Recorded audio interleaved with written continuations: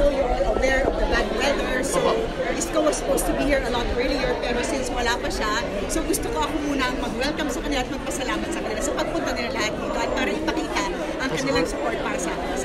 So ito, family na to, lahat, malaki yan na to. Opo, at saka ngayon lang po kasi nakalabas si Joaquin, so he wanted to join the campaign, so I brought him with me. Okay, sige, second question.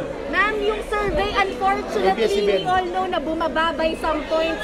How will your family address that drop? Ano po yung magiging involvement nyo and ng mga bata to somehow alleviate the performance of the mayor sa surveys? Alam mo, ma'am, Miss Gat, I haven't been stopping campaigning. You know, I've always been supporting my husband from day one, from the very beginning, even before siya tumakbong presidente. So tuloy-tuloy lang kami. Kasi mas naniniwala ko kung nararamdaman niyo yung init ngayon dito, eto ba yung sinasabi niyo na mababa sa survey? Baka yung iba natatakot lang ipakita ang kanilang preference.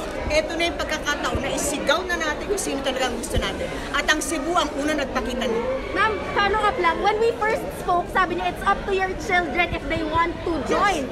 Ngayon po, ano yung decisions nila for themselves, the siblings? Like now he's already available, so he said, Mommy, I really want to join, I want to help Papa, so I brought him with me kasi marami rin naghahanap sa kanya. Parang siya pa yung hinahanap kesa sa asawa. Iba talaga yung pogi nabuti na lang sa akin nagmana.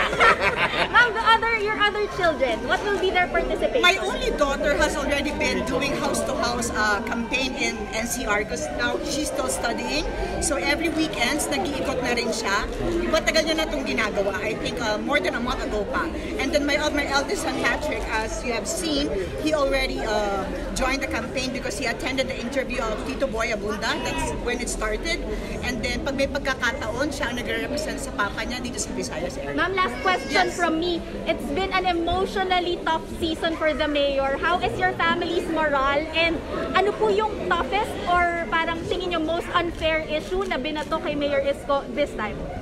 Alam niyo, to tell you honestly, hindi kami tumitingin sa mga negative comments kasi I want to focus myself on the positive Kasi kapag lagi mong iniisip yung negatibo, lalo mong binababa. Huwag mong alagaan ang problema. Diba? Ilabas mo yung sarili mo doon. Welcome those who are happy, welcome those who have good vibes. I wanna spread positive vibes here. That's why I'm here.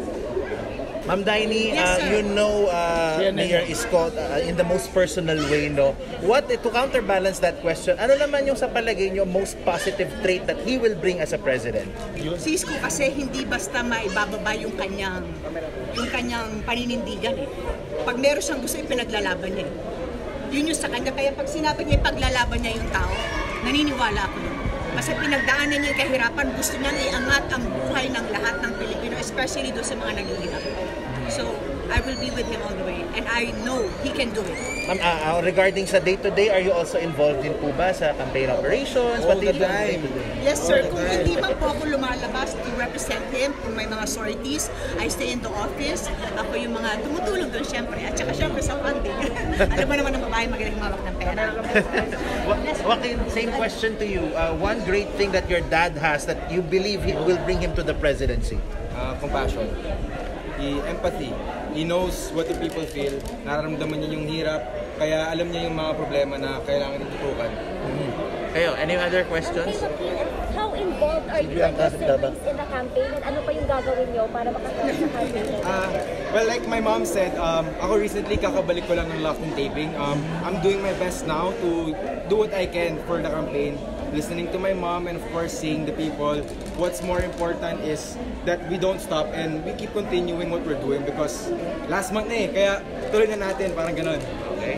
Tuloy pa ba yung online campaign? Yung ginawa natin sa online, sa Zoom? Sa Zoom ba? Zoom, all over the may mga volunteer meetings po na nangyayari. Nag-join ako nung locked-in taping.